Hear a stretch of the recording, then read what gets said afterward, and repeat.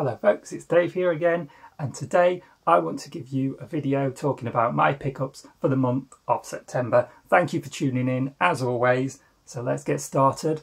All of these bots, 3 of them this month, all came in one happy, exciting weekend in the middle of the month. And the first one I got on a Saturday. This came courtesy of Comics and Cocktails, and it is Voyager class Legacy Trashmaster, another Junkion for my collection, which I wasn't a big Junkion fan ever really until I got Studio Series 86 Retcar, who is the reason for my channel name, Dave Rave Has Posable Nipples, and the reason I have become a Junkion collector and gone down that particular rabbit hole.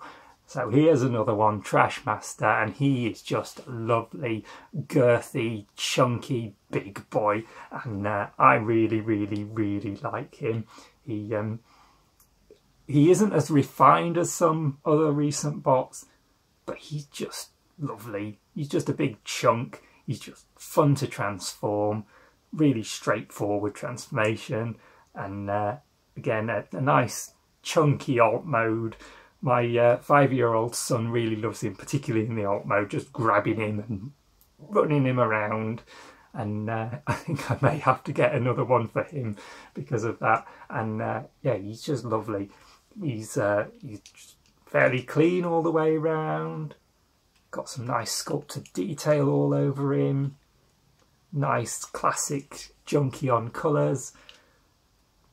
Just, yeah, he was what I expected him to be when I saw him revealed, and I got excited because it's a big chunky Junkion, and yeah, and he's come through, and he's what I hoped. He's awesome. So would I recommend him? Yes, I would, of course. And he's really cool. So that's him. And yeah, I'll let you know if I pick up another one for my son. And then on the Sunday following that, from In Demand Toys this time, I got a package containing 2 more bots. Very exciting again, first of which is Legacy Deluxe class Strongarm.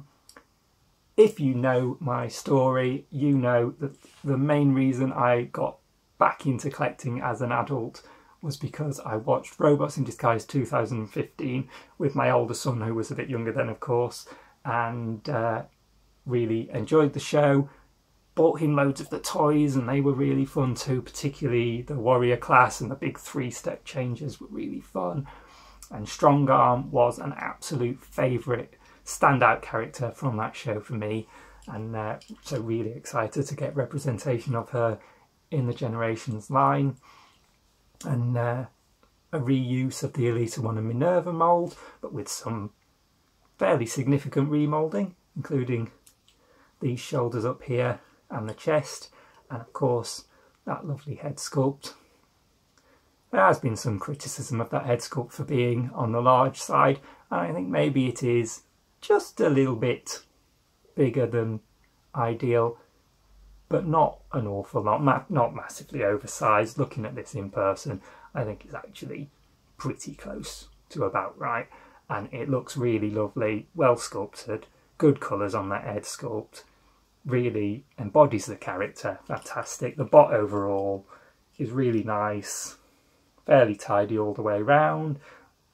The alt mode, the car is maybe a little bit flat and wider than you would want it to be. Again, not a lot, and it does look nice, I do like it.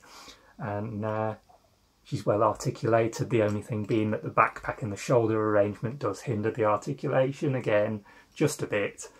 But you can still get some really good poses with her, and yeah, I'm not disappointed with her in any way. She is a very good version of Strongarm, and I'm really glad to have this one in my collection.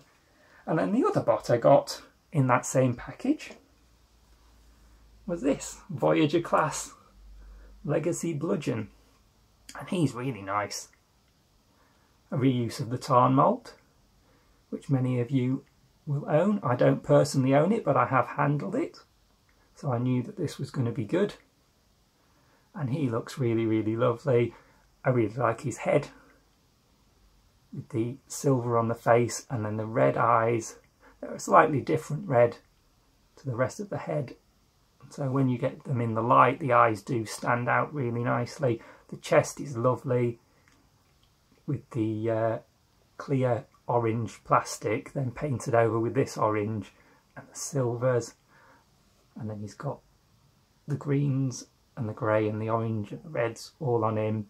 So he's sort of a mesh of the colours from his inner and outer robots from his G1 version, which is really good. I know not everybody's a fan of the way they're meshing up the Pretenders and making their inner and outer robots just one regular transforming robot, and that's fair enough. I understand that criticism, but what we've got here is just a really good robot, just a really good toy in his own right, and for that reason I really like it.